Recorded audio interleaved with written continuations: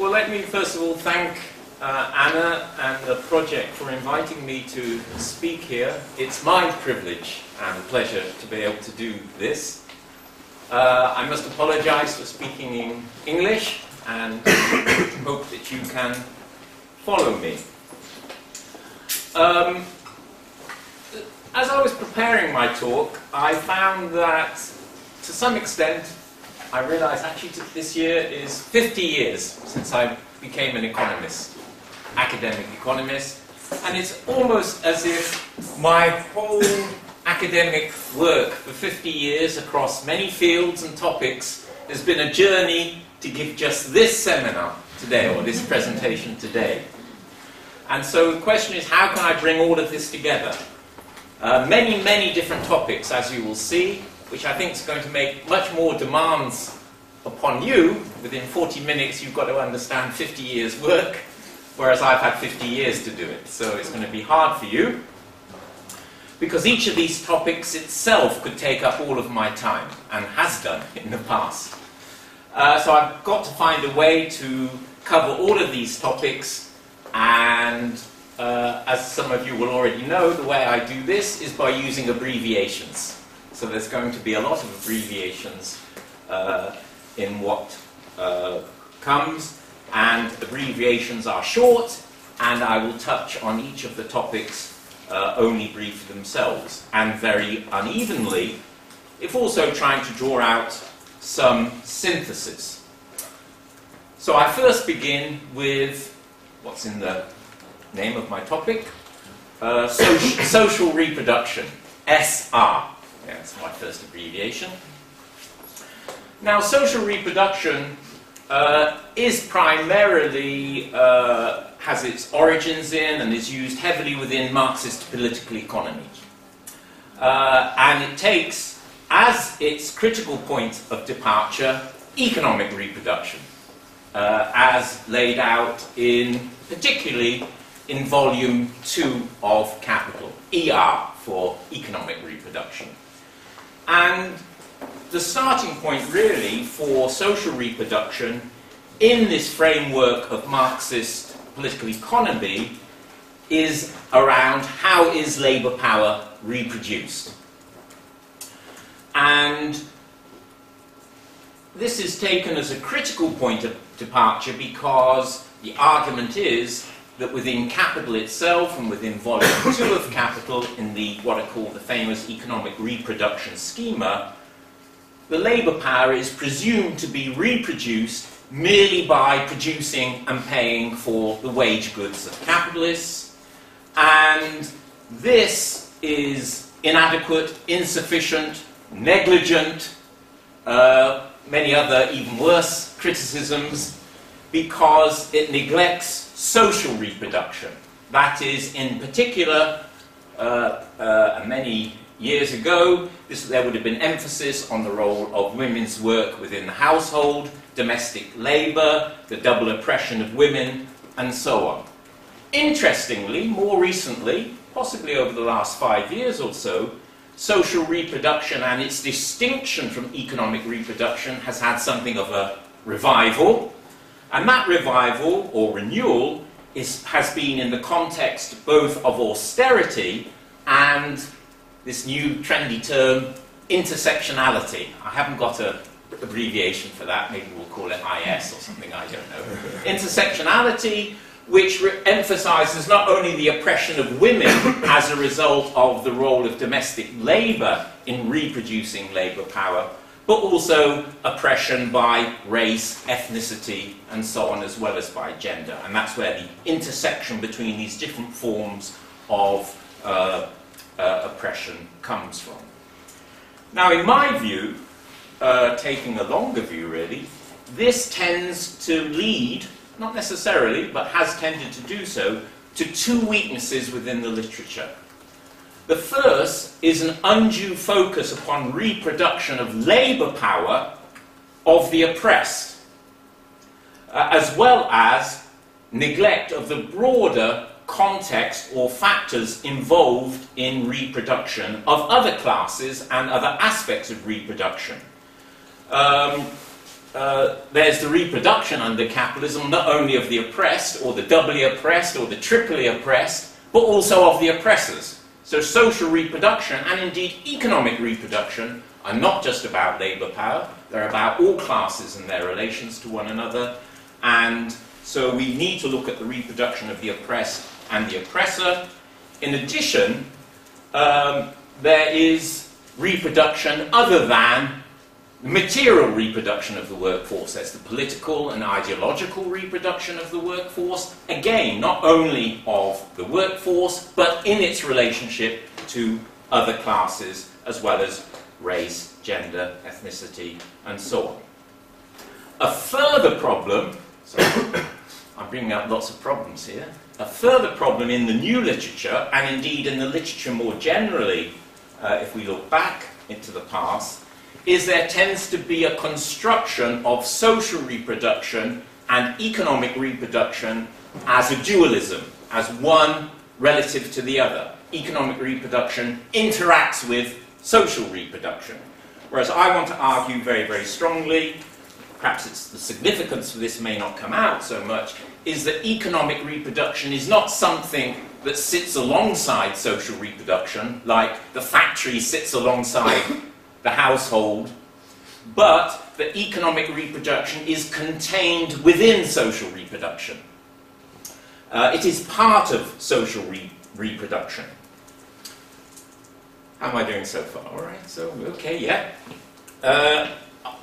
In addition, there is another issue we have to deal with, and I don't think this is a fault in the literature, but I want to bring it to the forefront, is we also have to deal not only logically with the relation, or methodologically of the relationship between economic and social reproduction, but also we have to deal with them historically. How are they transformed? How are they changed over time, and so on?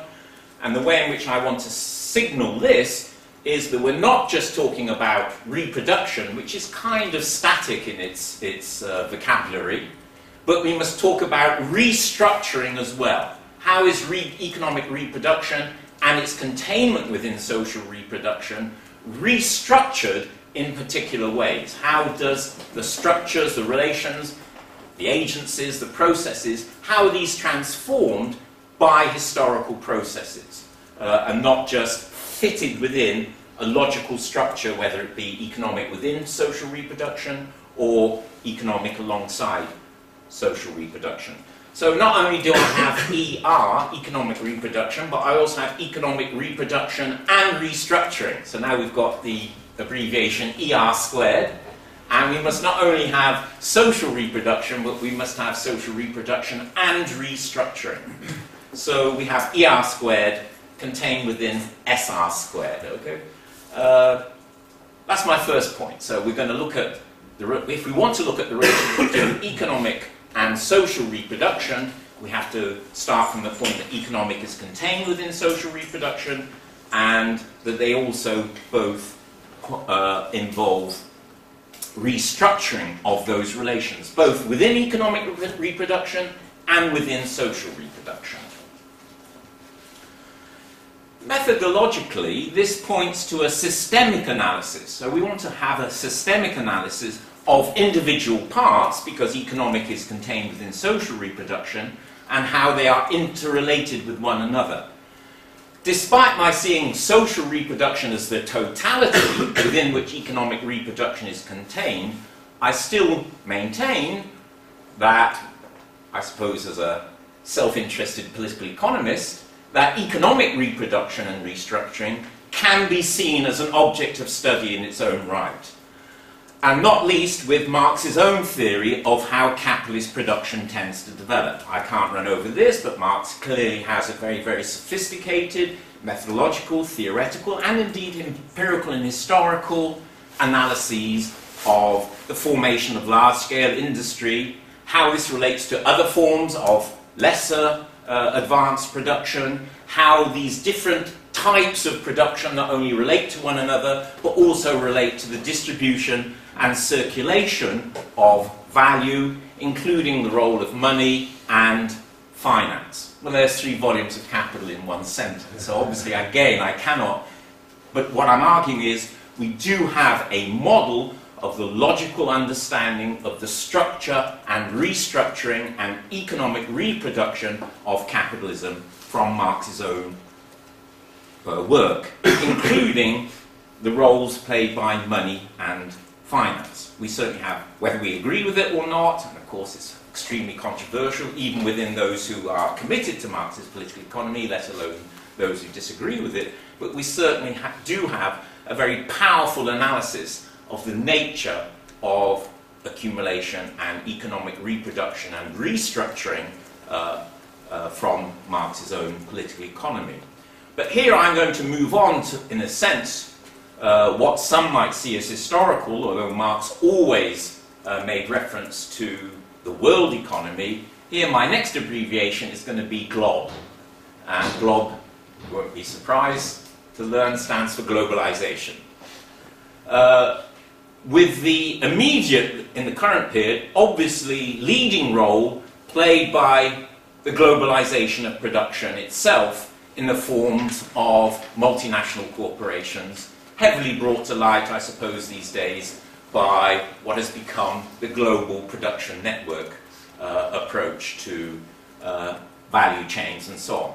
So, however we understand it, we have to recognize that the current world, perhaps I'll come back to this, is one dominated by the global organization of production by multinational corporations. And this has been so for at least 50 years.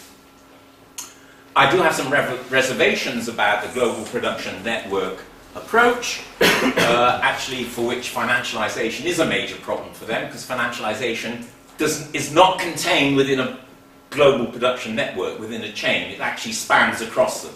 So that creates problems for an approach which looks within production networks alone. So in this light, the starting point in looking at the world economy is not the national or regional economy, but the world economy itself, and how, at the international level, economic reproduction and restructuring is being brought about. So I would say, methodologically, irrespective of the current period, but for the entire period of capitalism, economic reproduction and restructuring should start with logical analyses of capitalist forms of production and how their restructuring and reproduction takes place at a world level, even if distributed, as they obviously are, across national formations. My next point, then, is that the forms taken by economic reproduction and restructuring and its containment within social reproduction and restructuring goes through definite, what should we call them, logico-historical stages. Defined by, what defines a different stage of capitalism is the ways in which this restructuring and reproduction occurs. These definite stages I think are heavily tied to the nature of production. The first stage of capitalism is the one dominated by the production of, to use the theoretical term, which may or may not be familiar to you, is dominated by the production of absolute surplus value in what is generally thought of as the competitive stage. The next stage is dominated by the production of relative surplus value, or for what is generally thought of as the monopoly stage of capitalism. And the third stage of capitalism has been one heavily dominated by state intervention in the processes of economic and social reproduction, in what I think is somewhat misleadingly called the Keynesian stage, because when we think about Keynesian, it's about manipulating short-term demand, but the post-war period of capitalist restructuring and reproduction was one in which the state was involved, intervened in many, many more ways, and many, many more important ways than simply manipulating short-term macroeconomic variables.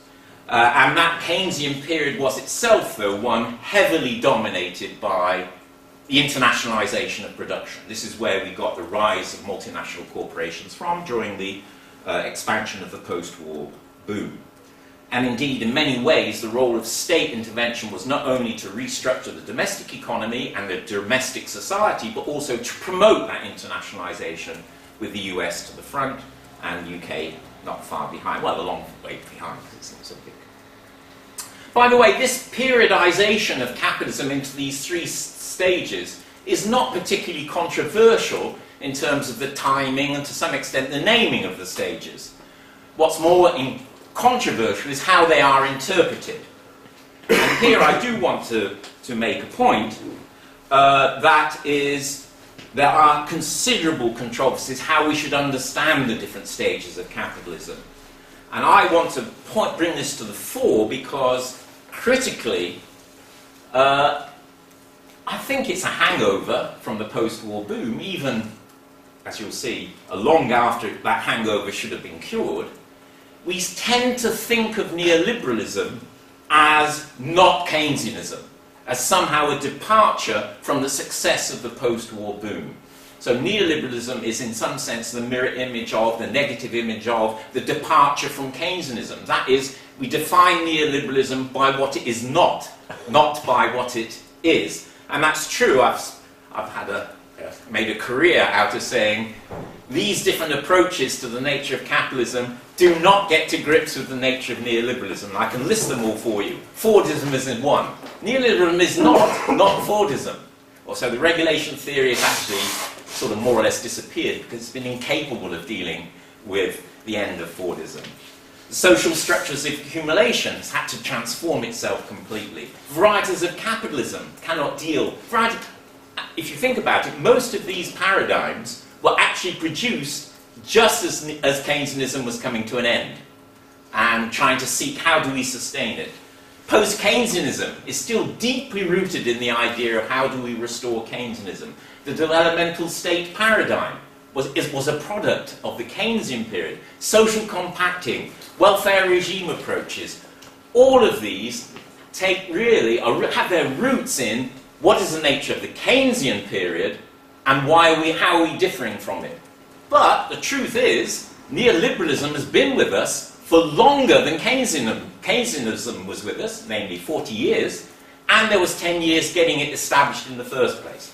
So really our task is not to take these old, I think, very tired, and irrespective of how valid they are or how useful they are, get rid of all of these old approaches and say, how do we have to modify these to specify what neoliberalism is? We just have to throw the whole lot out and start again.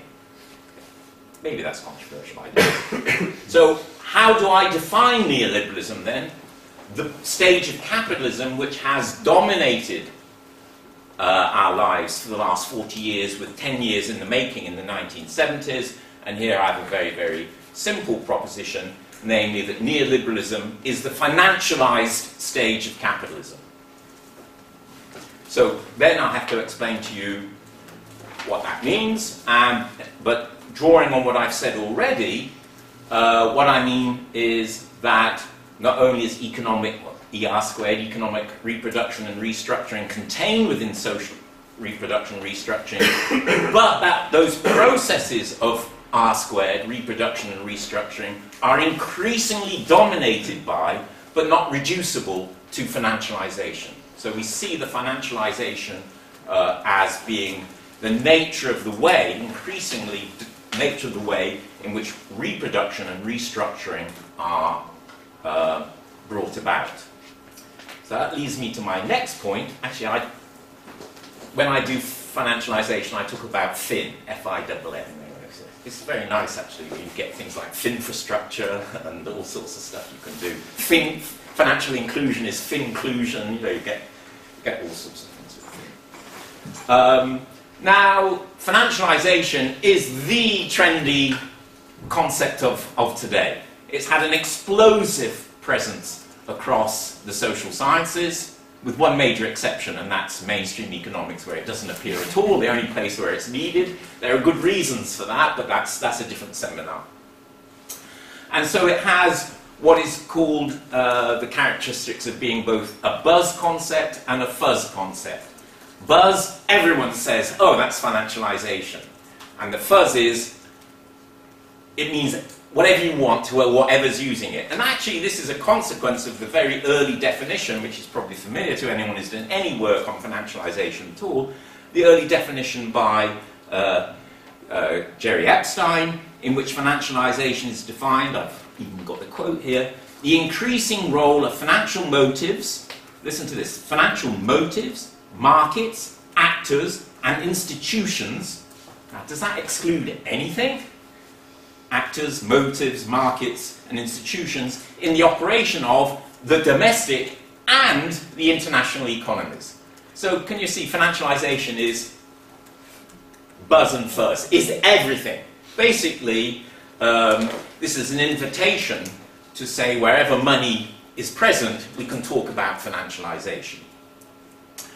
However, although obviously this is to some degree a criticism of the collective nature of what I call fin-lit, the financialisation literature, the fin-lit is incredibly informative about the nature of contemporary capitalism. Right, so I'm very, very strongly in favour of the financialisation concept precisely because it captures what has been going on in contemporary capitalism for the last 40 or more years. And from that literature, there are three broad conclusions that I draw. The first conclusion that I draw is what the literature points to is that financialisation is, however you define it and however you use it, there's a massive literature now, however you define it or use it, what it shows is that there is an extensive degree of dysfunction in the capitalist economy arising out of short-termism, speculation, the predominance of financial interests, etc., over more functional operation of the capitalist economy. I don't have any problems with the empirical literature demonstrating this again and again and again, the extent to which, however you define financialisation, it has had quite extraordinarily dysfunctional influence over the functioning of the capitalist economy. The second conclusion you can draw, and these are, as the literature has developed over the last 15 years or so, is that the incidence of financialisation, that is, how much of it there is and where it is, and the impact of that incidence is very mixed. It's not the same everywhere. And that's where I think I like to use the word, it will come up again, that if we look talking about financialisation, then financialisation is shown to be variegated. That's going to be abbreviated by a V, by the way. So we can't say, oh look, finance and financialisation always does this same thing. It hampers investment, it reduces wages, it encourages austerity, etc., etc. No, it's a bit more complicated than that. That's the thrust of financialisation, but that is not always the case. I actually have two very important counterexamples to that to some extent, in terms of the idea that there's limited investment, etc., as a result of financialisation. One of these is climate change. You can't both argue that neoliberalism, financialisation, etc., is leading to this over-accumulation in the energy sectors with climate change, etc., at the same time as arguing, oh, the impact of financialisation is to stop and to impede the development of accumulation. In the energy sectors, financialisation has been incredible for over-accumulation, if you like, excesses. Financialisation is, as we know, in speculation, but in the real economy as well. Financialisation can be engaged in what I call the political economy of excess. Another one is, on which I haven't worked so much on climate change, but one area in which I have worked on is food. In food, financialisation has not brought this about, but has incredibly intensified the overproduction of food and the over-nutrition of ourselves. Actually, if I've got time, I can talk a little bit about that in the case of Portugal. But so this is really to make the point, very, very briefly, that the ways in which financialisation exerts its influence and the extent to which it does so is not always the same. It's highly uneven across sectors, locations, and so on. And then the third conclusion I want to draw is that first conclusion was financialisation tends to be dysfunctional. Secondly, nonetheless, it's uneven in its, or variegated in its impact and effect. And then the third point is, within the literature, there's been relatively little grounding of these propositions within, or these empirical observations, within theory. Now, the theory of financialisation is seriously underdeveloped. So the question then is, how do we fix what I call this FinX syndrome? Financialisation and X. What you'll find in the literature, oh, I've worked on this factor X before. It could be climate, could be food, could be housing, could be, and what I will do is just say, well, financialisation makes it worse. And there really, there's very little causal analysis, because the notion is, oh look, more money is present here, and therefore that explains what this consequence is, and we show there's a correlation between the extra presence of something called financialisation and causal outcomes. So how am I going to deal with this? And once again, I'm going to go back to Marxist theory of political economy, and in particular rely upon and give a very, very narrow definition of financialisation. Because if you have a broad definition of financialisation, wherever you see the presence of money or even monetary motives or monetary influence, you're going to say, oh, that caused it. So the problem is that your cause and effect become one and the same thing. So I want to go to a very narrow definition of financialisation, and here I will draw upon Marx's theory of what he called interest-bearing capital. And for Marx, again, I could spend a whole seminar on this, but I can't, defined interest-bearing capital as the advance of money, not just as a loan, but in order to make more money. And so the success of that interest-bearing capital is contingent upon appropriating the surplus that is produced in some other way as a result of the application of that money. So the idea is that interest-bearing capital creates a claim on a stream of future revenues, possibly profits or whatever, as in a share, for example. A share says, I owe you. Interest would be not just interest. If I lend you some money and you pay me back, that's not interest-bearing capital. If I lend you money to pay me back by engaging in an enterprise which generates a profit out of which you pay my interest, that is interest-bearing capital. So interest-bearing capital does create the potential for a stream of income. That stream of income can be securitized into the value of an asset. I hope people can follow this, it's not such a big deal. And that asset then can be bought and sold as are shares and so on. And this is what Marx called fictitious capital, FC, sorry, we've got IBC as interest-bearing capital, but interest-bearing capital can itself be securitized into an asset, which can then be traded as fictitious capital, so the thing that is traded is the claims on the future revenues, as opposed to the real assets themselves. So it's not that it's fictitious in the sense it doesn't exist, it's fictitious in the sense that it is distinct from and separate from the real process itself. Now, I think there's some really interesting things to say about interest-bearing capital and fictitious capital, and these have been highly controversial as well. But what I do insist is that we can see that over the period of neoliberalism, that's the last 40 years or so, there's been an explosive growth in fictitious capital, over and above the growth in real capital. And this is quite clear in the fact that the number of financial assets, or the volume of financial assets in the world economy, over that period has increased by 3 times more than output. Right? So what we're basically saying is that every unit of output that we make is attached to 3 times as many financial assets as before. And this is actually an extraordinary example of the dysfunction I referred to before. So that to make this chair, we need 3 times as many financial assets to make this chair as we needed 30 or 40 years ago. If we did the same thing materially, it would have 12 legs, 3 seats, and so on. It would be an extraordinarily technological decay. So why do we need 3 times as many assets to produce something today as we did 30 or 40 years ago? And so for me, that's something I forgot. So for me, financialisation is not the growth of mortgages as such, for example, but it's the growth of the bundling up of those mortgages into assets which are then subsequently traded as a source of making money.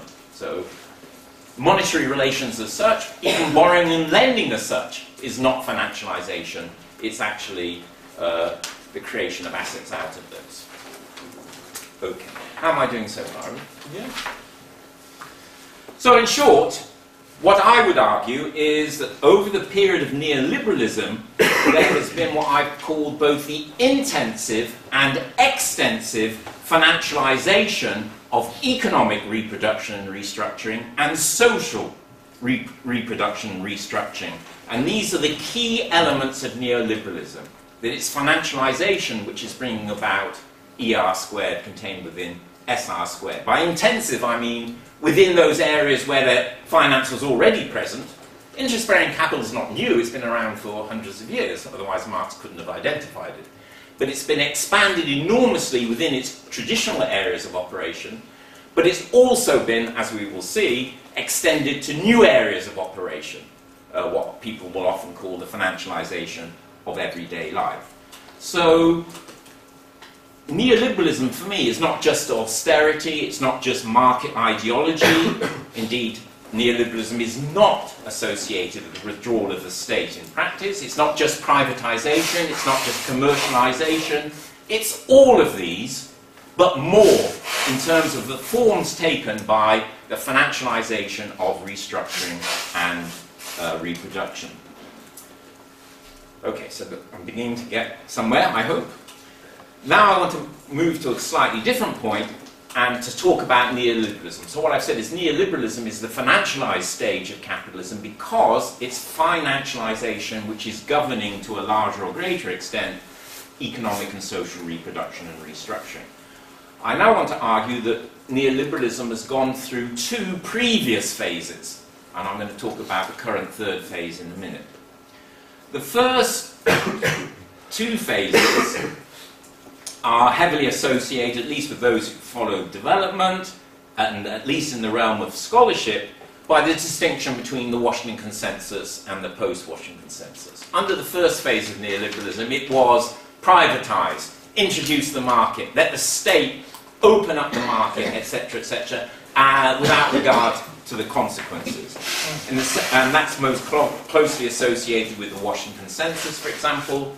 The second stage is very much associated with, and that's Reaganism and Thatcherism. The second stage is very much associated with Blairism and Third Wayism, and the idea of continuing the financialisation of the economy, but intervening to deal with the worst dysfunctions that that has created. And now what I want to, perhaps more relevant for us now, well, I have another point to make, which is we shouldn't, when we're looking at different stages of neoliberalism, we shouldn't just look at their ideology, we shouldn't just look at their policies, we need to look at ideology, policy and scholarship together, and they're not necessarily consistent with one another, but let's put that on one side. What you might be more interested in is the third phase of neoliberalism, what I see as the current phase, and this is marked by three features. The first is the impact of the global financial crisis, although I would argue that this third phase predates the global financial crisis, but what we've seen in response to the global financial crisis of 2007-8 was unprecedented and telling measures. Sorry, I've lost my pace. Measures to sustain national and global finance. I mean, do you want me to give you an indication of this? You know, just the rescuing of AIG insurance involved more money than was necessary to provide water and sewage throughout all the world's major cities. You know, the degree of state intervention to rescue finance during the course of the crisis has been quite extraordinary. So one thing that the global financial crisis revealed was the extent to which national and global financial interests were to the fore. Another one is the stunning failure to be able to renew or sustain a new phase of accumulation. Even though, I would argue, I could go through all the details with about 10 different factors, if we sit back and ask, are conditions favourable for capitalist accumulation, they couldn't be better. They just couldn't be better. You know, we've got declining strength in trade unions, we've had a huge increase in the global labour force, we've had the losing of the Cold War, etc., etc. We've had, I think the most important thing, we've had extraordinarily sustained numbers of technological innovations. You know, so why isn't capitalism booming? And we all know it's, may I use the English vernacular, finance has fucked it up. I mean, that's basically what has happened. So the first feature is that we do have unprecedented intervention to support finance. Second is there's been no renewal or sustained renewal of accumulation despite quite extraordinary favourable conditions. And last, and perhaps the most important thing, the third or new phase of neoliberalism is one which involves intensified, if uneven, collaboration between finance and industry and the state in the attempt to renew accumulation. What I called finfrastructure earlier, the financialisation of infrastructure, is one element of that. So is the new industrial policy. So is the attacks to privatise our health and other areas of economic and social reproduction. So nothing could be better in this current phase of neoliberalism, nothing better could illustrate the inconsistencies between neoliberal ideology and practice, with the state currently essentially using its resources to support the role of private finance in public provisioning at the same time as purveying the ideology that the market is superior to the state. It's quite extraordinary.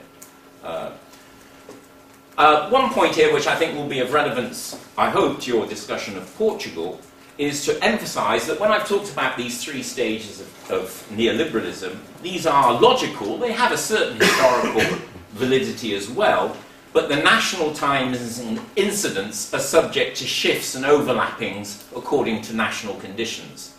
And indeed, what's quite interesting about the latest phase of neoliberalism is it's one in which those areas of economic and social production which were hard to privatise, which were hard to subject to neoliberal policies, have actually leapt to the fore in terms of the attention that's being given to them by state and generally global capital, especially for economic and social infrastructure.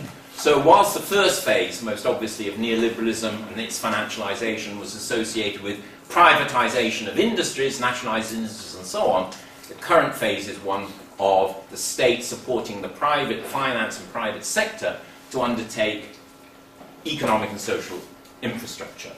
What I do want to argue, though, as I said, is that these logical stages don't necessarily follow the same pattern in one country and another. One country I know most about, I suppose, is South Africa, and what it has done is has had an overlapping embracing of all stages of neoliberalism because it only sort of entered that world in the post-apartheid period from the early 1990s. There may be similar, if you like, concertinas or fractures or overlappings in the Portuguese case as well, for all sorts of reasons. Okay, so what I've tried to argue so far, and actually I haven't got it here, but I should say it, there's some very, very interesting work by geographers and by what are called econophysicists looking at who runs the world economy. And it's 400 by their networks, their interlocking ownerships, etc., and basically it's 300 to 400 multinational corporations, 2/3 of which are financial. So if you're asking, you know, who's doing the business?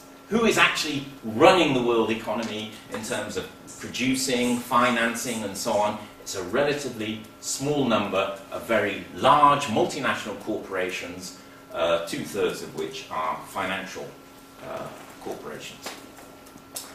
But this then raises the question, so what I've been telling you something about is that if we're looking at economic reproduction, and if we're looking at economic restructuring, this is financialised multinational production, distribution, etc., which is the way in which this economic restructuring is taking place.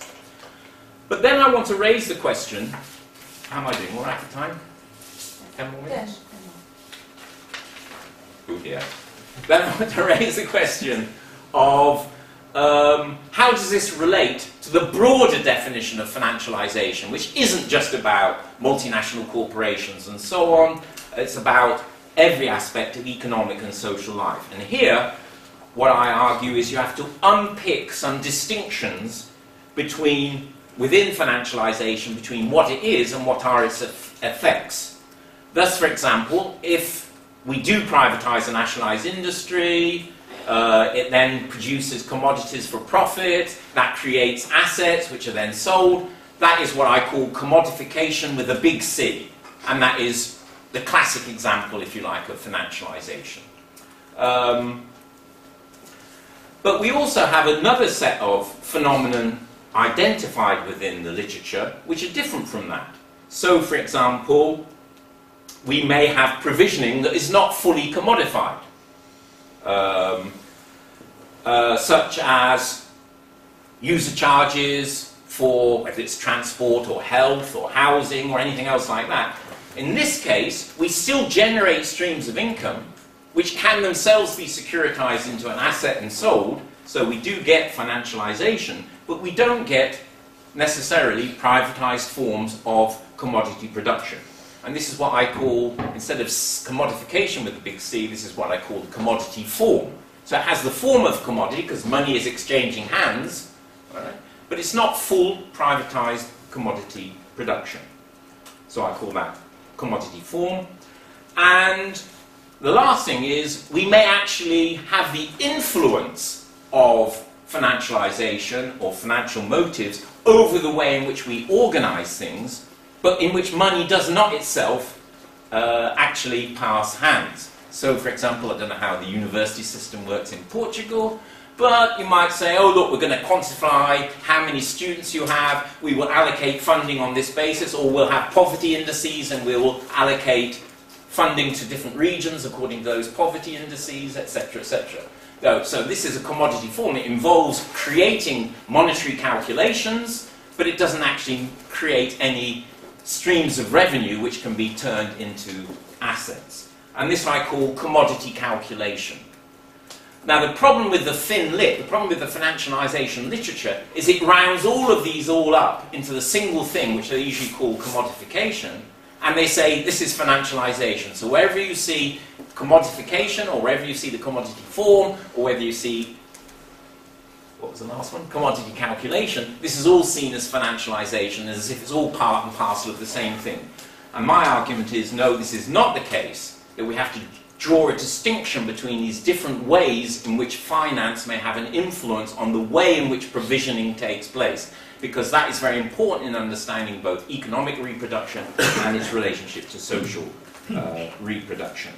On the other hand, it is the case that the dynamic of neoliberal, if you like, globalized, financialized neoliberalism is one in which commodity calculation is the first step in going towards commodity form, and is then the next step to going towards commodification itself. As I said, there's some merit in this. But matters are not so simple. As brought out, for example, by the supposedly decommodifying of health in the UK. And the idea is everyone gets health free at the point of delivery. But behind the scenes of that, there's actually, it's heavily in the news now because the accusation by Corbyn against Johnson that they're going to open up the medical sector to US interests. I've got news for you. It's already been opened hugely. The whole dental service in the UK is owned by multinational corporations, just like the water system is. But here the argument is that even though on the one hand we seem to have decommodified health by making it free at the point of delivery, behind the process of delivery itself there are major multinational corporations increasingly taking over the provision of those services. So more generally, the relations across commodification, commodity form, and commodity calculation. Sorry, that's CCFCC, just another abbreviation for you. More generally, they are complex and contradictory. I hesitate, given our next speaker and expert being in the audience here. A neat example of this is housing benefit to support those in private rented accommodation has absolutely and completely mushroomed across the whole of Europe as the opposite side of the coin of the promotion of owner occupation. So commodification on the one hand leads to some degree of commodity calculation and removal. And this is a more general example around the tensions of promoting financialisation when you have to deal with the residualised who are unable to obtain their social reproduction through such market forms. Okay, how long have I got? 2 more minutes. 2! Okay, I have to be very quick. Okay, given I've only got 2 minutes, my next thing I want to talk about, which will be familiar to you but not to others, is something called the system of provision approach. So what I've said is we've got all of these acronyms leading to financialised economic and social restructuring, and my argument is with the CCFCC, with the different incidents, the variegated nature of provisioning through financialised economic and social restructuring, if we want to understand what is happening in housing, if we want to understand what's happening in health, if we want to understand what's happening in food or transport, we have to look at each of those specifically and look at the whole chain of activity from the production process through to the consumption process itself, as well as even disposal. So particularly in the work on FESID, in which we looked at housing and water, we need to look at the particular ways in which provisioning is structured in particular sectors and in particular environments. And that is what something called the system of provision approach tries to do, to say the housing system in Portugal is financialised almost inevitably to a greater or lesser degree, but the impact that it has is specific both to Portugal and to the nature of the housing system in Portugal itself, and that's quite distinct from the health system in Portugal as opposed to the housing and health systems in the UK. Very, very quickly, I'm going to run through this all now. The system revision approach also places enormous emphasis on what are called social norms. That is the idea that not everyone gets a certain average or something, but the nature of what people get, or what they get, is distributed across the population in particular ways. But equally important is the nature of the way in which delivery takes place. So the norms are not just who gets what, but how, and how that changes. And of course, the argument I've been making is the system of provision approach points to the way in which norms are increasingly being financialised, whether it's owner occupation and mortgages, or whether it's pensions and the privatisation of pensioning, and so on. And then the one thing I'm saying about financialisation and neoliberalism is that this brings what's called V cubed, that because of financialisation, not only I talked about variegation before, but we also get volatility and vulnerability because of the nature of the way in which social norms are financialised. We tend to get extreme vulnerability due to the volatilities associated both with financial markets and the other impacts upon the system of provision. Then I talk about something called the 10 C's. I haven't got 10 seconds to give a second each to my 10 C's. This is the nature of the way in which we understand these things culturally, what's going on. That we're subject to commodification, we're subject to contestation, etc. There are 10 C's by which I understand. And each of those will be quite specific to the system of provision. The housing culture will become very different from the health culture, different from the food culture, and so on. And I create this framework for understanding how those cultures interact with the processes of provision itself through the 10 C's. Right. So that's what you have to do. You have to look at your social norms, your systems of provision, all those other acronyms. But I do want to finish. Can I have one or two more minutes? Given the theme of our conference, I've written this out to make sure I get it right. I'm acutely conscious of not having said anything about semi-peripheral financialisation and its economic restructuring, reproduction, and social reproduction and restructuring. And there has been some tensions between us in debating this within the project. So let me put my cards on the table, but begin by observing there is a small but growing literature on financialisation in developing and emerging countries other than the first world, because US and UK experience has dominated the financialisation literature. This literature, though, has tended to focus upon the continued supremacy of the dollar and macroeconomic management of balance of payments. It's also looked at the negative role played by the presence of foreign banks, especially in expanding consumer credit to the better off and extracting interest on loans to government or otherwise, with at most some tentative beginnings to attach such developments to what is going on in production itself. So most of the subordinate financialisation literature, trying to say how the third world gets screwed by financialisation, doesn't really look at what's happening on in production. This work has tended to appeal to the notion of subordinate financialisation. So there's, naughty United States that's financialising and everyone else is, or to a greater or less, subordinated to that, especially because of the role of the dollar. And this can be or might be extended to the term of peripheral financialisation or semi-peripheral financialisation. Though this has its different origins, as you'll be aware, within the study of the countries in the EU worst hit by the global financial crisis. So I say, let me put my cards on the table as far as the notion of semi-peripheral financialisation is concerned. Yes, there it is, financialisation. For me, there's a tension between this approach and what I've outlined as the variegated nature of globalised, financialised neoliberalism. The question is, are these compatible with one another? Are we going to talk about variegated, subordinated, semi-peripheralised financialisation? So I bring good news and bad news. The bad news is that the notion of semi-peripheralisation has affinities with, intended or not, with world system theory, which from my perspective is too structurally rigid and would be unable to account, as it was being put forward by the rise of the East Asian NICs, or by the rise of China today. The good news is that the challenge is to identify how semi-peripheralisation is subject to economic reproduction and restructuring and social reproduction and restructuring, rather than for corresponding structures to be taken for granted, generally put down to be due to low productivity and inability to value given the euro, which would do little to resolve long-term, continuing lesser levels of productivity. But perhaps that will be answered, given the title of one of your presentations later.